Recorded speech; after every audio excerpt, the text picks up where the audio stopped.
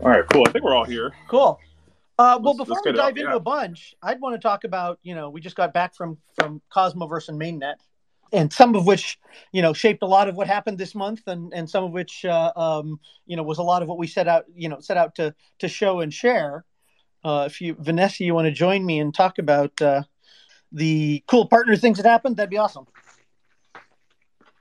Yeah, of course. So just an overview of Cosmoverse. Or the 5 partners and such, yeah. Oh, yeah. So we had a wonderful time out in Medellin, Colombia. We were, 3 of our mainnet partners flew out to give workshops, including LH2 Staking, Martin of RBF Labs. He did an intro to Agoric and then also gave a talk on the observatory and LH2 Staking as a whole. And we also had our partners from BytePitch give a talk on the lending protocol and give a workshop so developers could launch a lending protocol on the machine and eventually in our testnet and hopefully mainnet. And then Crya, who's launching Credit app on mainnet, they also gave a talk focused on launching your own NFT project. The thing that's cool about these, so just obviously our mainnet 1 is focused on IST launch, but it really is also sort of the first launch of the JavaScript platform. These are folks that are building for launching in, once the third-party apps can be added with, a permission vote to launch these third-party apps, they're set up to launch for that. The first one in particular, the liquid staking, is a liquid staking protocol. That there was a lot of discussion about liquid staking. It was a big part of where Cosmos is going in the next year. The particular thing that's interesting about the LH2 liquid staking is it's really focused on providing liquid staking, but also enhancing decentralization. And so they built a tool where you can look at a whole bunch of chains. Obviously, it started with Agoric, and be able to look at how well they're decentralized, not just across geo and jurisdictions and, where in the world, but also across data centers. And so we've already seen, enhancement in the decentralization of the Agoric network by looking at, where our validators clustered and them being able to see and go, oh, I guess I should move. So we've already seen a little bit of movement to get better decentralization. So I'm really excited about what that provides long-term for sort of safety and decentralization and security. Yeah, and Martin, the founder, along with his team, are regularly just taking feedback, still putting in updates. I was speaking with the validator this morning, and they actually said that they wanted to get their data better represented there. So they're already talking. They're all chatting on Discord if you guys want to also engage with them. Excellent. That's awesome. Yeah, and overall, our partners just, to say, it was really great to see them engage more with the Cosmos community. A lot of conversations happened with other networks that were there for either providing their service or trying to, find better ways to engage with everything that's getting built out in Cosmos. So it was really successful for everyone overall. That's very cool. The other thing that we did partnering was the custody providers. With regards to what's launched or announced? Yeah. So during mainnet, and through the Cosmoverse in particular, Aegis and Fiona both announced recently support for custody of build. So Vanessa and I spent a lot of time talking to people about this. I'm really excited about that. It's one of those things where we have upcoming token unlocks. We've got the launch happening of the platform, and that enables institutions to get into the ecosystem more broadly and more deeply and grow with the platform and environment.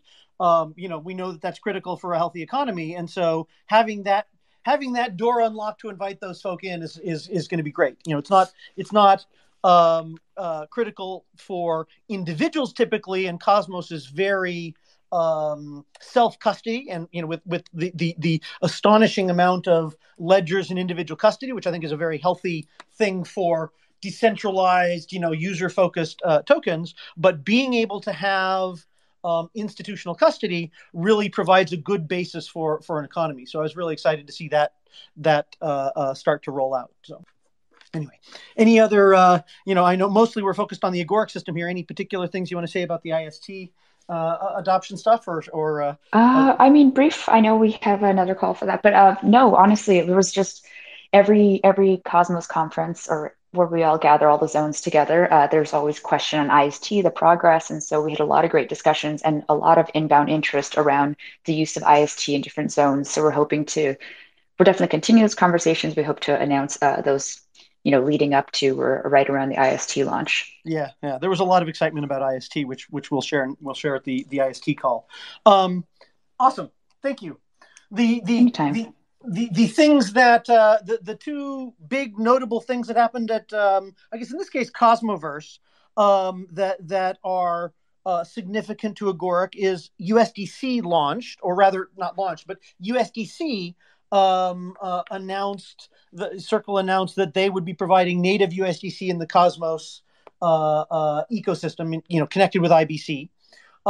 That complements the current bridged USDC that our IST will be using. My belief is it does not displace it, right? People are still going to be using bridged ISDC or USDC, but having USDC in the Cosmos ecosystem directly natively supported by Circle, I think is going to be great for IST, and we'll talk more about that too at the inter-protocol community call. And then the last thing is the Atom 2.0 white paper, which was, of course, one of the biggest, most important things for the Cosmos ecosystem coming out. Second, of course, only to the discussion about IST at Cosmoverse. Roland, you had a couple of thoughts about how that interacts with Agoric? Yeah, sure. And so I'd start by encouraging everybody listening here, if you haven't read the white paper yourself, it is worth taking a look at. And, it's 27 pages or something like that. Take a look at it, understand how the group at the Cosmos Hub is looking at moving forward. From Agoric's perspective and Interprotocol's perspective, the one piece of Atom 2.0 that's really interesting is the allocator, which is really, my understanding of that is sort of their goal is to get Atom cemented as a key asset in the interchain ecosystem, and they'll sort of proactively partner with external chains or external tokens to drive joint liquidity, across dexes, right? So, to us, that likely means we end up with some sort of partnership with the hub around Atom IST liquidity, and that's certainly something that we're going to pursue as we understand the details getting ironed out there. And I know there's a lot of conversation in the community around how that's actually going to work and how the treasury will get built and managed. But presuming that gets ironed out, we're really excited to see how that partnership can move forward. So, I think I'll just kind of roll into product updates here. Go for it. Yeah, we've got a big month coming. We are sort of closing on the imminent release of the Mainnet 1 MVP. And we talk about that a lot in the context of Interprotocol launching, but Interprotocol sits on top of the rest of the JavaScript stack that, the team here has been building for years or decades, depending on how you think about it. And so it really is a big moment coming up for Agoric. We have the kernel launching, our smart contract framework, our electronic rights transfer protocol, and all the stuff that actually make Interprotocol possible on top of Agoric are launching with it. So really, really excited for that to come. And, obviously we'll talk about Inter in the Interprotocol community call. The contracts that are launching on top of the stack, they include the parity stability module contract, a governance contract, which will help, which is sort of how the actual parity stability module gets managed by the economic committee, which has already been elected. And then a smart wallet contract as well that allows users to work with their Agoric objects in a native way, but still let Kepler do the signing. So we've got a few different contracts that are all going to interact as part of this initial launch, and I may be missing some smaller helper ones as well. Well, can I add on the smart wallet contract? I know a lot of people that have looked at the tech of that are excited that it plays well with Auth-Z, so it'll be able to integrate with lots of other of the Cosmos tools people are building. Yes, exactly. And you guys can all expect a demo of the user flow coming shortly. Actually, we probably could get that out early next week, if not before. That will show you what the user experience of the PSM will look like. Realistically, you'll have the Kepler wallet, and it'll connect to your smart wallet. It's a quite an easy flow. And then I want to also sort of emphasize what Interprotocol has done for the Agoric as a broader smart contract platform. It really has driven us to complete a whole bunch of the stuff at the lower levels of the stack that are required to get this MVP out, and it drove a lot of effort that's going to be really necessary from the mainnet 2 partners that Dean and Vanessa spoke about. And it also drove us to do a lot of performance testing and building related tooling. And a few folks at Agoric in particular have really driven that forward. And I know Dean is pretty excited about it too. So yeah, yeah.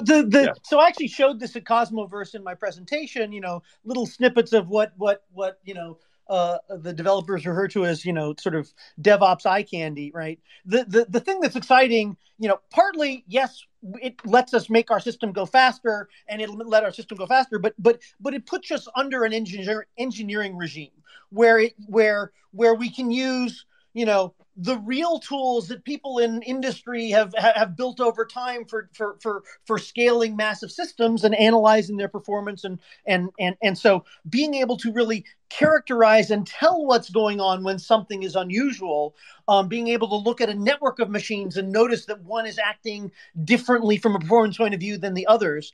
Those kinds of things are just the sort of hardcore engineering that lets this stuff scale in the future and gives us the tools to be able to increase perf as we go forward. We're happy with the perf being good enough for the PSM launch, but we know that's one of those things where it's never good enough for what people want to do next. And so the most important thing was getting it under that discipline. And so I'm just really excited about that. There are as you wander around our the GitHub and our open source stacks, you'll see perf tickets that have graphs of saying, oh, why is this unusual, and an analysis of what happened by someone digging into these tools. And it just is. It's a thing that I've been wanting to see for literally a couple of years, that gets us that gets us all that stuff under control and under engineering discipline, and I just love it. Yeah, and it really just it emphasizes it's one part amongst many of how Interprotocol has really driven us forward to get ready for the larger platform release. So all that is to say, we got a big month coming up, a lot of releases, and I'm gonna turn it over to Jesse, who's got some details on security community. Yep. So if Roland thinks he has had a big month planned ahead, security's been pretty busy making sure that we're paying attention to all of the tiny details that help us, manage risk and keep badness out of our system. A lot of our independent security assessment reports and Purple Team reports are going to start popping up at agoric.com/security and the enter.trade website as well, in advance of our mainnet 1 launch. This is really important because we did do quite a bit of work over the past year to introduce, independent folks into our code base and into how things work. And they found some really interesting stuff, or you'll learn that they had a really hard time attacking our stuff, and they explain why. That's been a really thrilling process that's been going on for 15 months now. And I think once we get those out in the world, we'll also be working on a blog post that gives a little bit of a behind the scenes detail for what we were thinking about and what our plans are for re-reviewing different things and whatnot. On the other side of that, we're continuing to book and prioritize some of our reviews for Interprotocol and for various layers of the Agoric stack. We're getting to the point now where some things are eligible for a re-review. For example, last year around this time, we had just looked at XS, and it'll be time for us to look at it again really soon with the Moddable team. That was a really fun one, by the way. I look back on that one fondly. So we'll have quite a few more reading materials to come. And then on the security side of things, we're always thinking about network and network health. So it's also time to get ready to support some of these upcoming software upgrades and the network coordination exercises that come with them for EmeryNet and OllieNet and MainNet and all the other nets that we get to play with.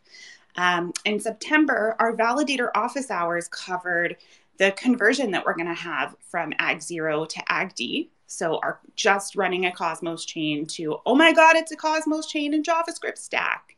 And there's some significant changes that come with that for our validators.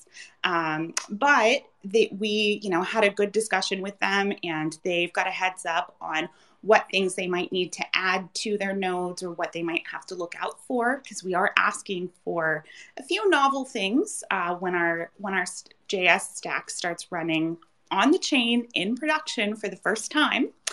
And especially with all of this launch excitement coming up, we'll definitely be consulting with our validators on when we should hold an office hour again, just in case we need to have a troubleshooting session or we need to do some fire drills. So keep an eye out on the office hours channels in Discord if you happen to be a validator and want to come and have some fun with us in that corner. And then on the community side, because we're going to have so much exciting change coming up, we're going to have a ton of governance activity, I think, over the next few weeks. So we'll have network upgrades for Mainnet 1, all kinds of things, I'm sure. So if you haven't yet, make sure that you're staking your tokens so you can actually vote and you can participate. Of course, the Agoric team is going to keep an eye out for proposals and share information about them as they hit the chain. But be ready, because this is how the community launches this system and helps it move forward. The other big thing on the calendar is actually November 1st. We have a huge BLD unlock happening, and circulating supply is going to go from more than 43 million tokens to somewhere over 260 million BLD roaming around. We've had really huge growth in the ecosystem. Our token has been available in more places than ever over the past couple months. So it seems like now's a really good time, or a couple weeks from now is a really good time to kick off a community-led discussion about all things staking and DeFi-friendly staking initiatives. There's been a lot of that movement in Cosmos in general, but with so many people coming in from so many different places, and not everyone necessarily being fluent in Cosmos, or maybe BLD is their first Cosmos token. We have a lot of work to do on the front, and we're looking forward to passing the mic over to our validators in our community so they can talk about how staking supports healthy decentralization. Mm-hmm. Excellent. I think Santi inserted that he had a question here from the community about that. Oh, yeah, I do. So I think this is regarding the inflation rate, correct? Yeah. Let me see if I can find this. So there was a question about thoughts on the inflation rate moving forward. Yes, especially the coming November build unlock. Yes. Right. So ironically, I think that I do believe that there's, so part of that discussion will include discussion of the inflation rate. It was always targeted that we had an initial inflation rate, and then at the point where we move to the JavaScript platform deployed, where now the system both has more assets on it, has actual, people relying on its function, and has, potentially more work and responsiveness by the validators, that here's where, the staking network security becomes critical. And so it's certainly time to discuss whether that, change to that staking rate. Now, if you look at the staking rate right now, nominally it's around 39%. A healthy target for once we're all in production is around 60% of 60% plus of the token staked. But where we're actually at is closer than the numbers would appear, because some large chunks of tokens, some large tranches of tokens are like in the decentralization fund preparing to be staked to enable oracles for future IST infrastructure, or in the community fund to, the community tranche to be added to the community fund or support community activities. And so those are deliberately not staked so that they're not part of the voting set that you all are controlling the chain with. And so when we pull those out, we're actually around 50% of the sort of extrinsic tokens out there outside of those internal funds. Those tokens staked. So we're really close on that target of crossing the 60% number. So I'm expecting some increase in the new issuance to support the fact that now there's going to be some more work, and we want the staking rate to secure the chain to go up, and so that discussion to figure out exactly what that number is and when it should happen, is to me part of the sequence of things that the team has been orchestrating, and that the community has been orchestrating around launching. And so the votes for, as Jesse was talking about, the votes for, okay, we've seen what you did. We see the numbers. We see that our machines can handle it. Yes, we'll launch that software for JavaScript. We've done the exercise. We know how to do it. And part and parcel of all of that sequence of stuff will be the changes in staking. So my focus is, as Agoric Opco, right? My focus is on releasing. This is a long-term play for an enormous platform, and we're taking the biggest step yet in the next couple of weeks here. So staking improvements and enhancements are to me a part of that, and the stuff that the community is organizing that Jesse mentioned is a place where I think that'll happen. So. And then all the fun stuff that's happening in the ecosystem around build and support, right? Right. Yeah. I mentioned earlier the custody stuff, which Vanessa pulled together, Aegis and Fiona. And so, but I know there are others. You've got others to tell us about? Yeah, well, no, there's, we were missed the conference and these things were kind of popping up. So I know DeFi Yield, shout out, they now support Build, which is cool. And, we had a wallet, Leap Wallet, announced support for Build as well, which is really cool. Just seeing this kind of like permissionless movement of people supporting, Build and growing the ecosystem of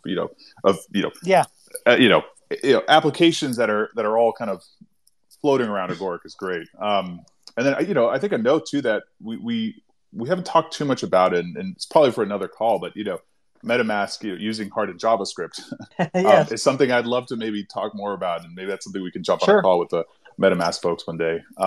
Jesse, I was tempted to break in when you were talking about security reviews, because, of course, some of those security reviews were both with the MetaMask team and about hardened JavaScript so that other folks like, MetaMask and Cosm.js and so forth could rely on it. So, yeah, I'm glad you mentioned that, Santi.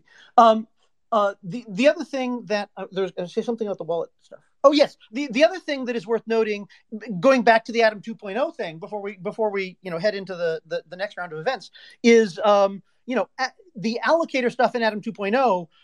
Roland mentioned, but as an example, there, it's about token pairs, and several of the examples there are about IST and IST Atom, for example. So the awareness of IST and the stuff that we're building and launching in the not too distant future out in the Cosmoverse, it's really sort of all working together in this community. So just wanted to highlight that before I finish handing it over to you.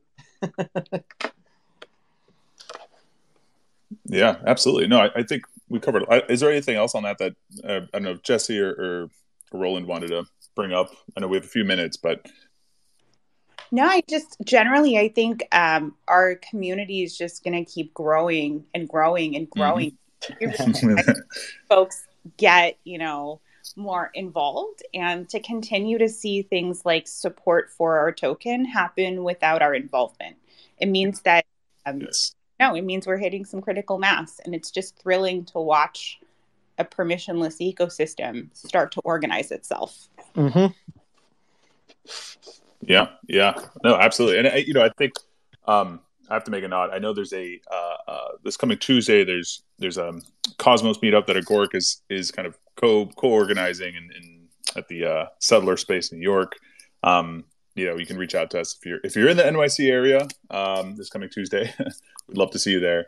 And we're making some plans for Web Summit. We won't say what yet, but we are planning to attend that. And for those who don't know, Web Summit's probably one of the largest, I think, web events or I should say Web 2 focused events in the industry, in the world, really. And they have a huge focus on Web 3, which is, for our story, is pretty interesting, given our drive to bring a lot of these Web 2 developers into the Web 2 space. So I think more details coming, right, Dean? That's probably a safe way to. Yeah, I mean, but fundamentally, as I said, Web 2 is one of the biggest. Sorry, Web Summit is one of the biggest Web 2 events, and we're now starting to get in a position to start.